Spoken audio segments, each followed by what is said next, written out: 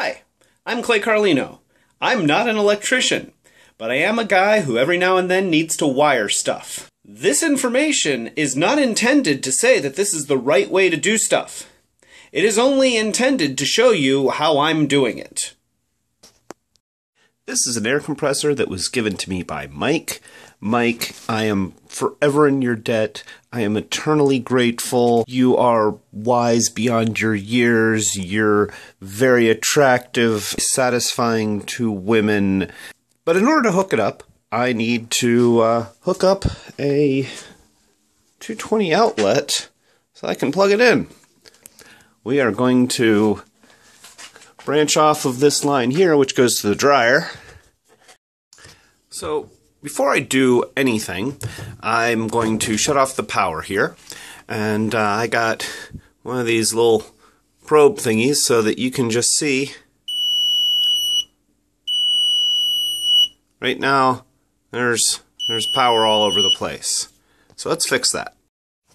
So here's my breaker box, and you can see here, dryer, this is 12 and 14.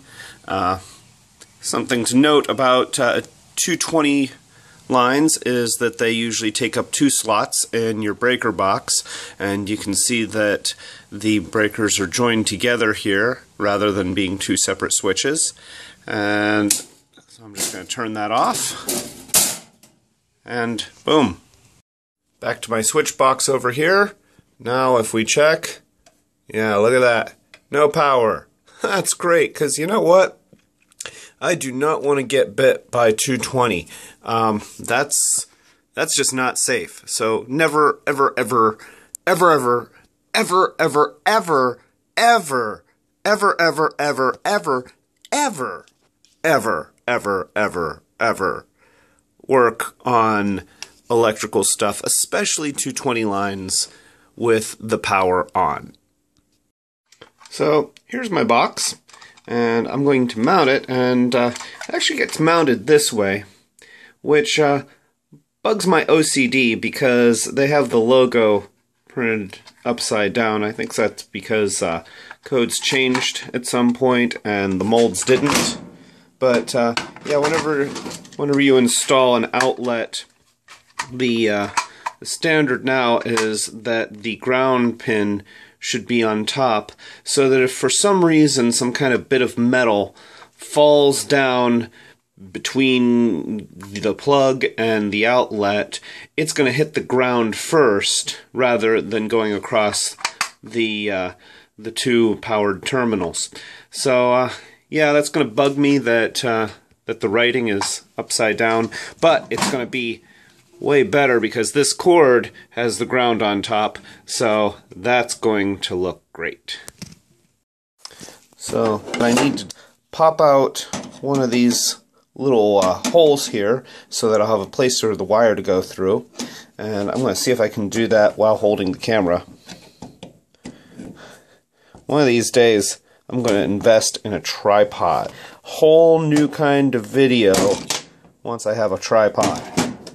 So the next thing that I'm going to do is I am going to mark where the holes go, and go like that, and like that. So if you're going to be screwing anything into a cement wall or cinder block wall, you're going to need some of these. These are Tapcon screws, and you're going to need one of these, hammer drill. Now what's nice is that this box of screws actually came with a bit. You see how the tip of that, it's got that rib going around the front.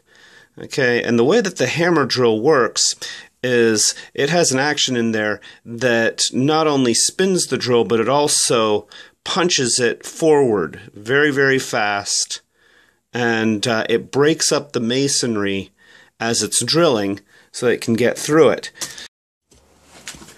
Okay, we're drilling holes.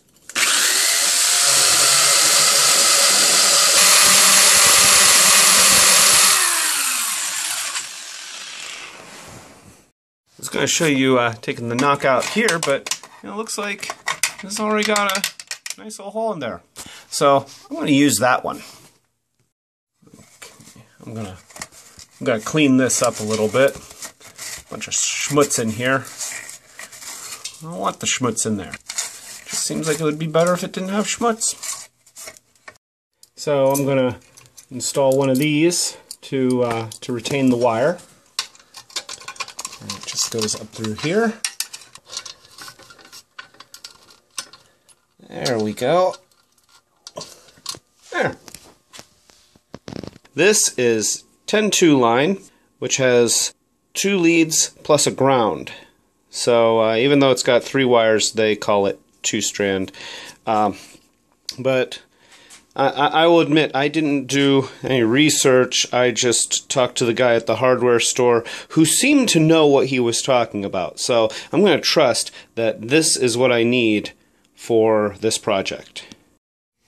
So the ground has a little connection in here, which you probably can't see, but it's got a screw terminal that goes through a hole. These things need a little hook to go around a screw, so I'm just going to go ahead and make that hook out here. I think I'm going to work over on this side first.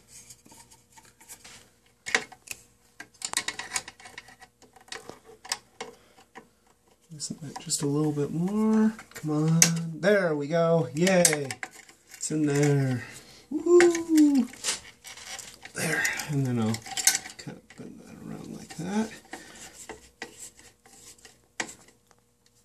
Alright. Bam, that's one wire connected.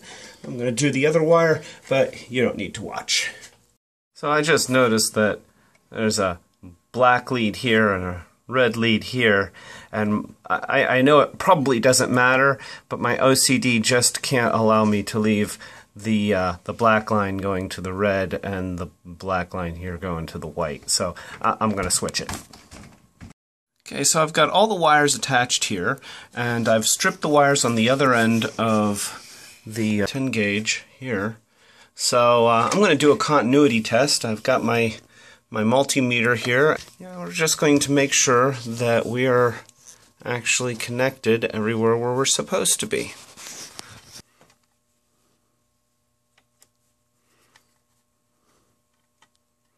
Okay, that's good.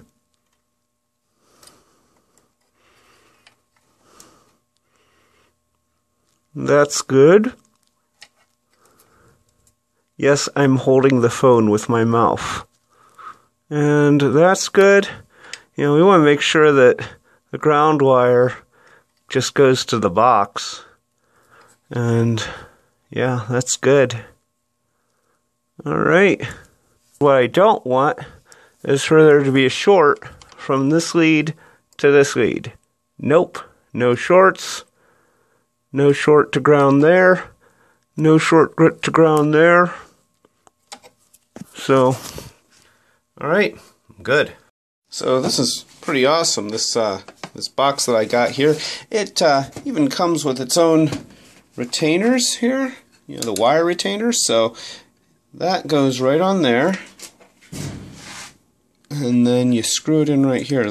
I got these placed in here like this, and then we just screw that down right there.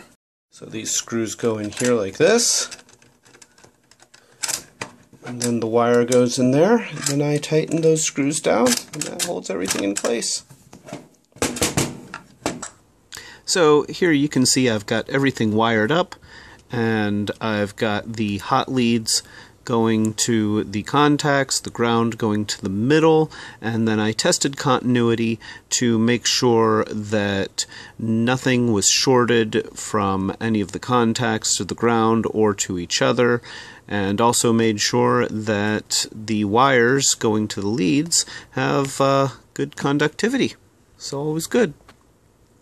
Okay, everything's wired up, and as you can see I have the socket here held to the wall. I've got the Tapcon started just a little bit, but these things have a 5/16 hex head, which I think also works with an 8mm socket.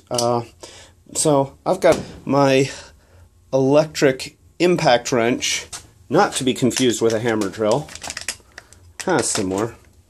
So I'm going to see if this works better.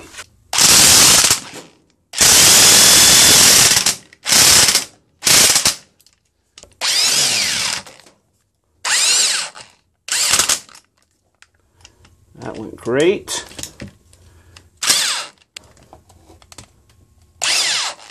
There we go. Yeah. And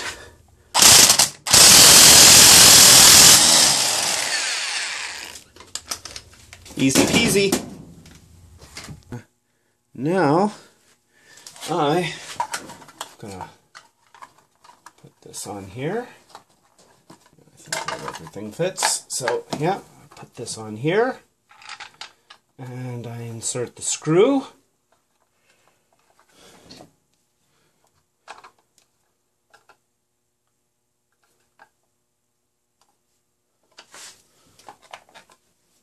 Yeah, that's it.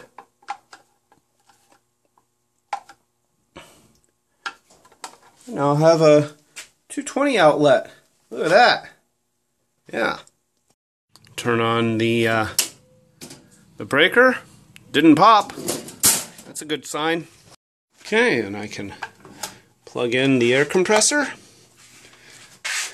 And let's see if this does something.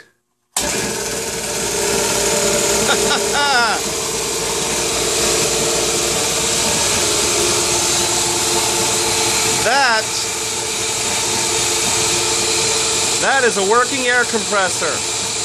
Look at that. Woo!